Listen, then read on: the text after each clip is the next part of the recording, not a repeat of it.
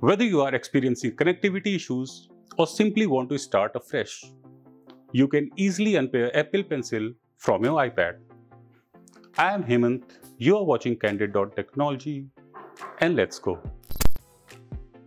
To temporarily disconnect Apple Pencil from your iPad, you can open the control center and then turn off the Bluetooth. Or you can head to settings, head to Bluetooth and turn off the toggle in front of Bluetooth.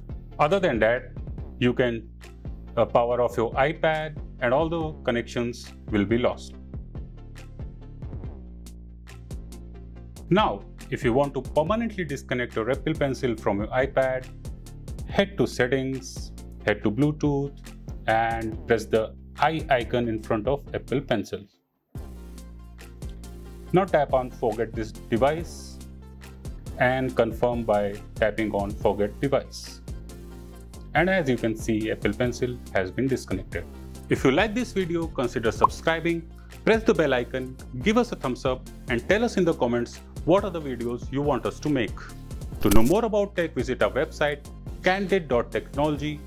Follow us on social media, and this is me, Hemant, signing off.